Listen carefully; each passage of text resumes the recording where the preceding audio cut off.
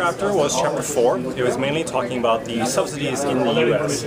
So the main story that we got out of this chapter was how to gain a global competitive advantage. It was mainly talking about all the other factors that helped the US maintain dominance in the cotton industry.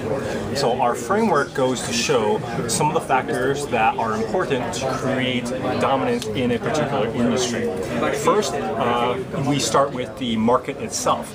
We have identified 4 key sections that create a market. In this case, we're using the cotton industry as an example. You have to have technology and product innovation in order to push forward the economy of the cotton industry. In this case, in this chapter, they were talking about using the different parts of the cotton as new products. In addition, we want to talk about the operational and business advancements.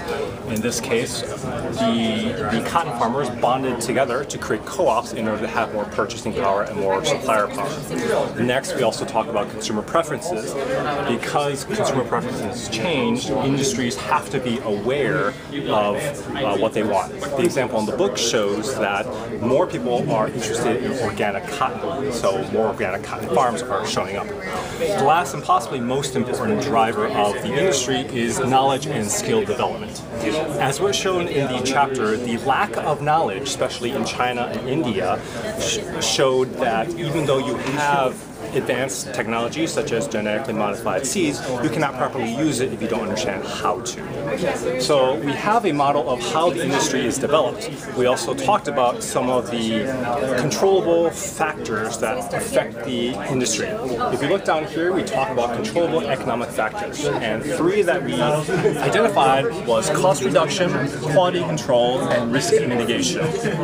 Here we show different examples of different industries doing such. One of the most important factors that we have to also understand is there are other factors in play that we cannot control.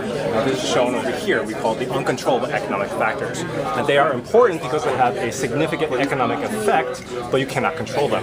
For example, social economic factors, the politics of a country, for example, protectionism versus quotas, the different laws and regulations, and most importantly, natural disasters that you cannot control. So, given this entire framework, our question is how do you create global competitive advantage? We think that being aware of all these factors can help executive create a strategy for global competitive advantage. But we have to understand that this is only a framework and you have to be aware of each individual country.